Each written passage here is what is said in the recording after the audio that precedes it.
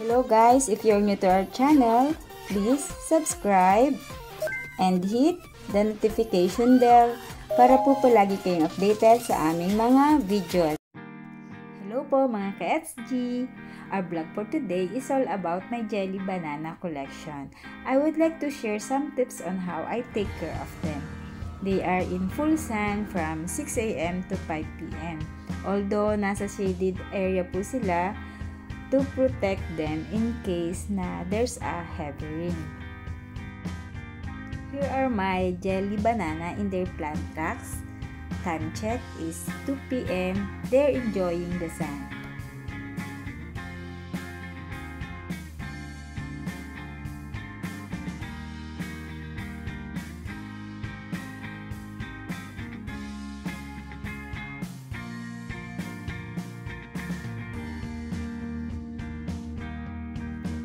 Ganyan po ka-healthy ang aking jelly banana.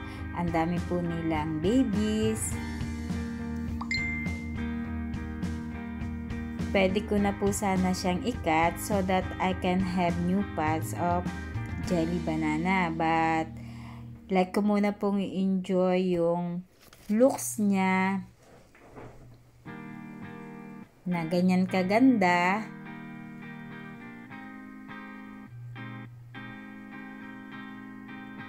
So, maybe mga by March or April ko na lang po siya ikakat.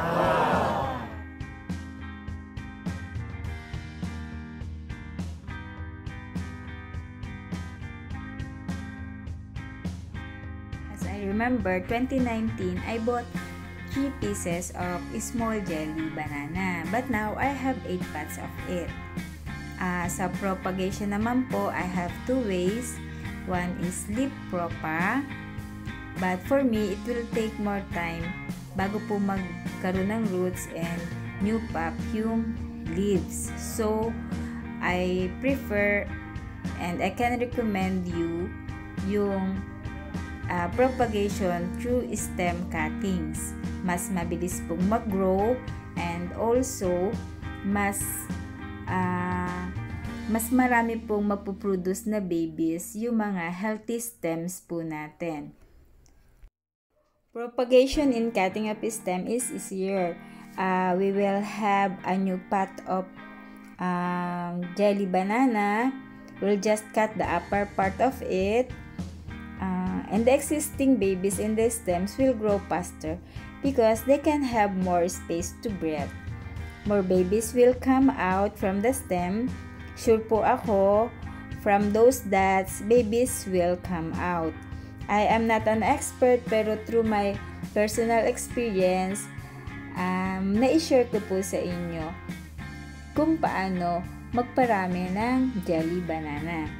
In planting the cuttings, same procedure with all the succulents na na-feature ko sa previous vlogs. Soil mix and watering is the same.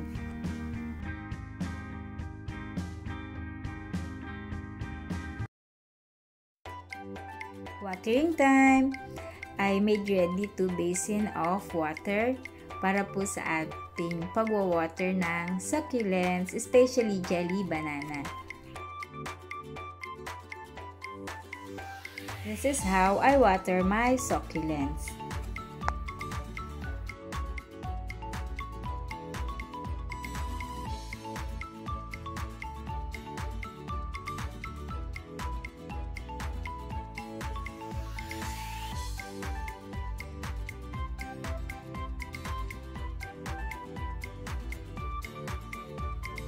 Water only the succulents when the soil is dry.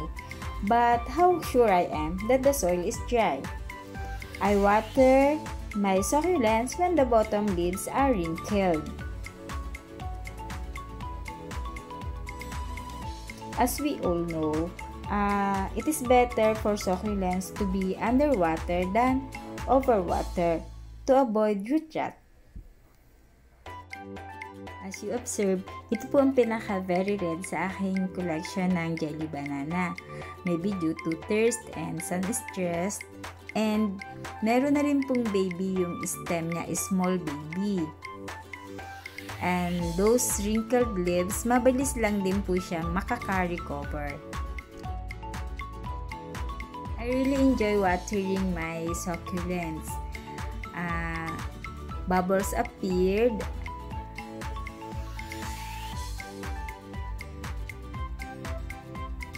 Kaya ma-observe po natin na talagang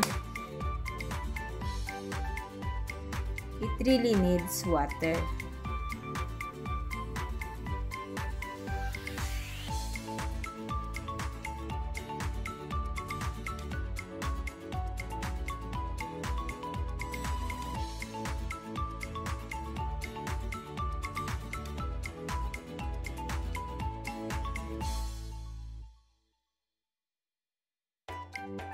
It is top and bottom watering for 2 to 3 minutes.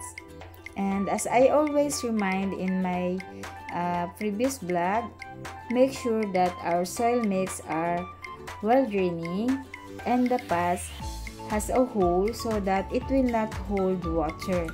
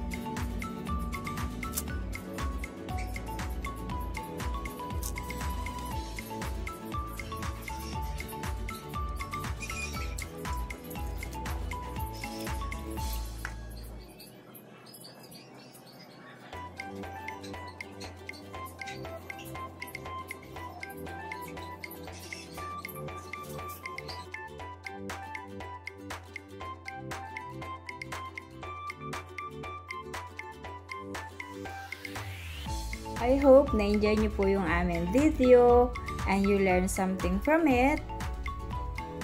Sa mga hindi pa po nag-subscribe, subscribe na po kayo. And to all our subscribers, thank you very much!